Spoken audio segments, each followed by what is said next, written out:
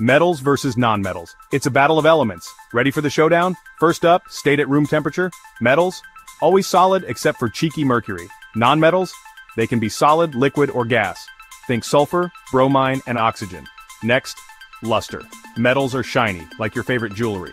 Non-metals, dull as dishwater, with exceptions like iodine and graphite. Conductivity, metals win this one, conducting heat and electricity like pros. Non-metals, mostly poor conductors, but graphite and graphene are rebels. Malleability and ductility, metals are flexible, easy to hammer or stretch. Non-metals are brittle, crack under pressure. Density, metals are generally dense, though alkali metals like lithium are lightweights. Non-metals usually less dense. Melting and boiling points, metals often have high ones except for gallium, it melts in your hand.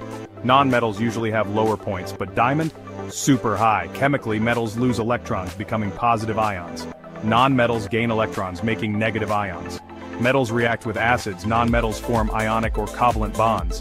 Oxides, metal oxides are basic, non-metal oxides are acidic. Remember, there are always exceptions. So there you have it, metals and non-metals, simplified. Like, subscribe, and keep learning.